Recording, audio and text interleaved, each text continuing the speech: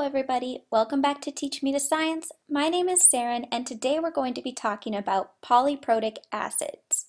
First we're going to define a polyprotic acid, then I'm going to give an example of its dissociation and relate that to its Ka value. So what is a polyprotic acid? A polyprotic acid is an acid which has multiple protons or H+ to give away. Some common examples are H2SO4 or H3PO4. Here I'm going to show you an example of H2SO4, which is a polyprotic acid dissociating. H2SO4 is a strong acid, which means its first dissociation happens to completion. In other words, H2SO4 is not reformed.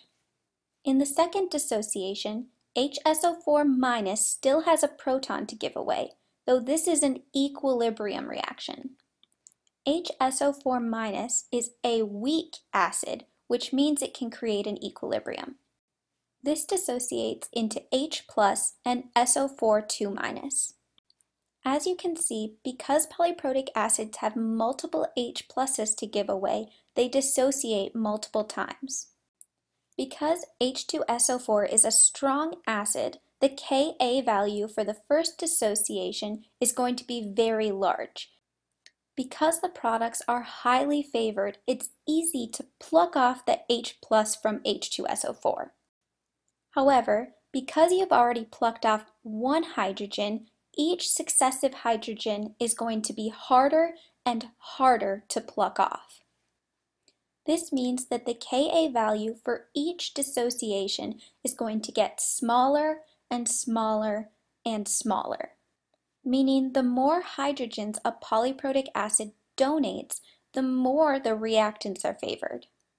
You can also think about it the other way. If you have a large Ka value, this means it completely or close to completely dissociates, means it's a stronger acid.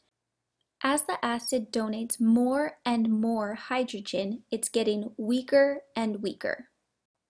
Here I'm going to show you how you could go through an ice chart with a polyprotic acid. First, you need to write out your dissociations of your polyprotic acid. Because there are two dissociations, I'll need two ice charts. You notice that HSO4- appears in both ice charts, once as a reactant and once as a product. First, we're going to take our amount of H2SO4 and dissociate it. There's likely no H+ or HSO4- already in solution. We add and subtract our x's and get an expression for our first Ka. Notice here that we've gotten a value for x for HSO4-. This is carried over into the second ice chart. Here I'm just using y as a different variable because I've already used x.